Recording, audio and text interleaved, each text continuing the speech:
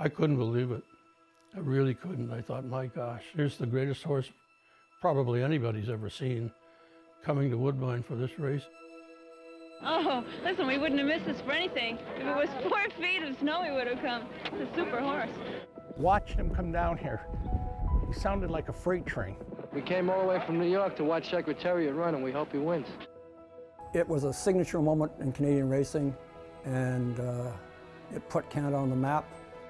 It meant a lot to everyone that Secretariat was going to run his last race here. This is the last chance I might see Secretariat ever race, so I thought I'd come to see him. Well, I heard the crowd. The hum became a roar. When he came off the plane and down the ramp, it was like the biggest star in Hollywood walking the red carpet.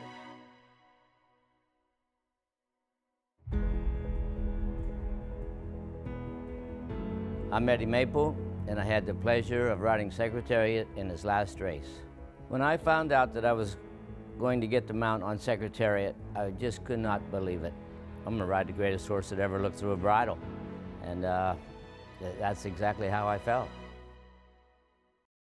It was with great anticipation that people were waiting for the big race and to see Secretariat for the first time live. I think the culture of the day was crying out for some type of hero. It was a wartime in parts of the world, and everyone was just looking for that gravitating figure, and it turned out to be this magnificent horse, and not any horse, beautiful, flashy chestnut with a beautiful stride.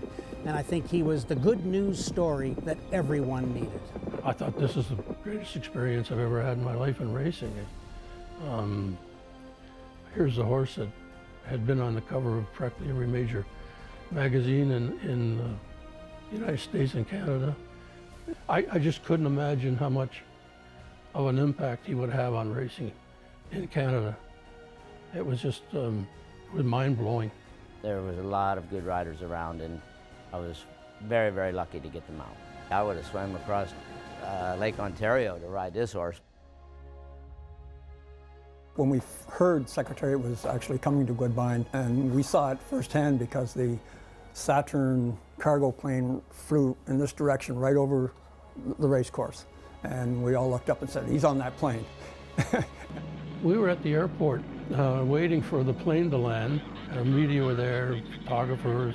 And when he came off the plane and down the ramp, and he looked over at the photographers as if to smile at them. And he was a ham. He really was. He loved cameras. If he heard a camera click, he would automatically turn and look where it came from. Yeah, he was amazing.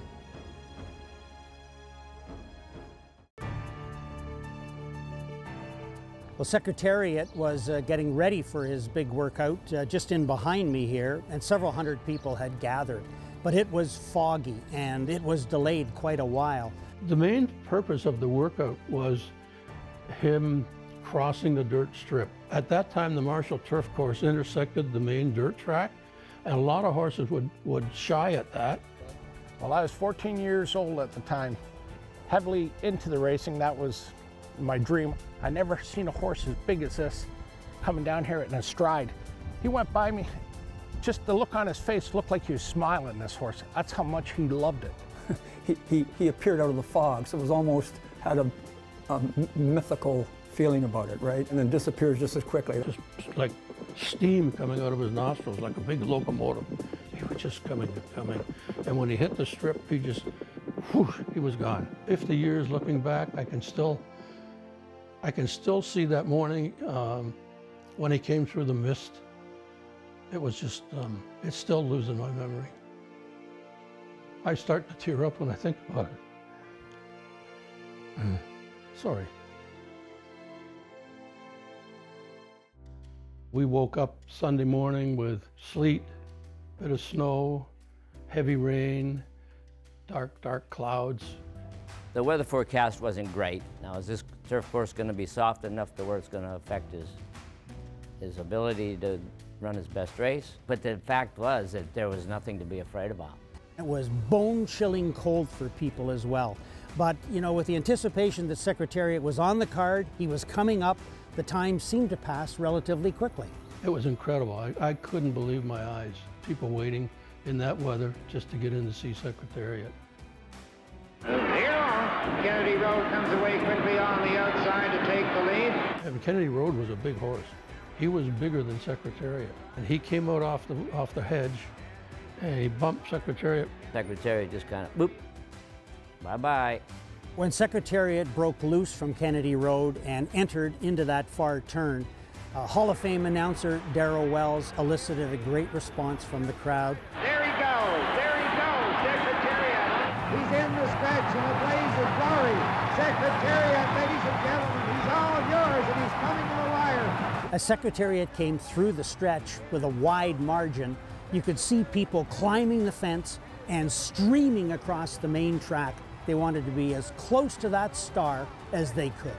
I heard the crowd for sure. As soon as we turned into the stretch, it was just unbelievable the way that they all chimed in and just went to rooting for this horse to finish. I didn't see the crowd running across the track.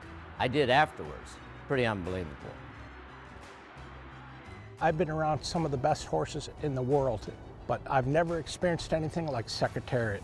People just fall in love with them and just don't want to miss anything. Here I am retired 25 years, and people say, oh, you're Eddie Maple, you rode Secretariat. That's all they know.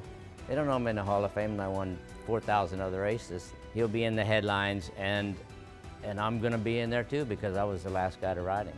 If you're lucky in your lifetime, you'll see greatness maybe once or twice. I saw greatness. I don't think we will ever see a horse as durable and as spectacular as he was. But I think you're always looking for the next big star. Records are there to be broken, but images are hard to break. And his image was just brilliant.